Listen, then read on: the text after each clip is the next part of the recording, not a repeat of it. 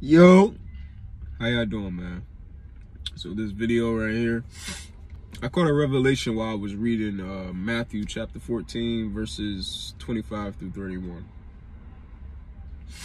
So Lord Jesus appears to the disciples, or the Talmudim in the Hebrew version.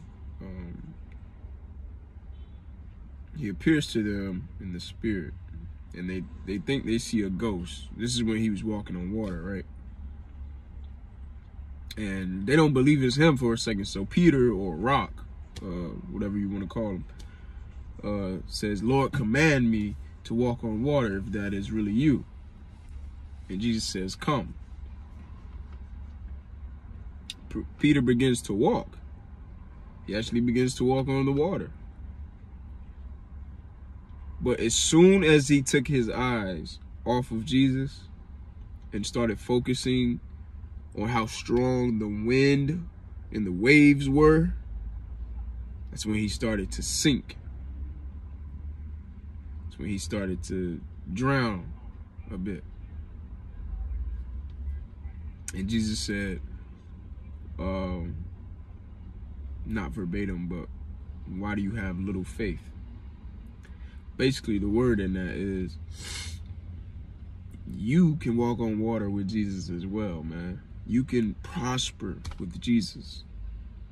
Just focus on him. Don't worry about the chaos, the turbulence, the strong wind, the strong waves, the tsunamis going on around you. Don't give that attention. Don't pay that no mind. Just continue to focus on Jesus.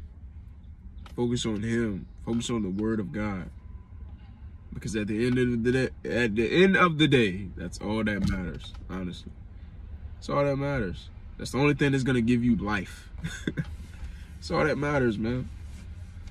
And in reading that made me think of Isaiah chapter 59, verse 1 and 2, if I'm not mistaken.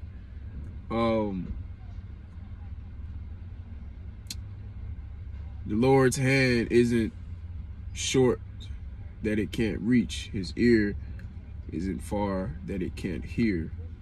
But it is your iniquities that have separated you from God. Stay focused. Everything will be all right. I love y'all. Stay blessed. In the mighty name of Jesus.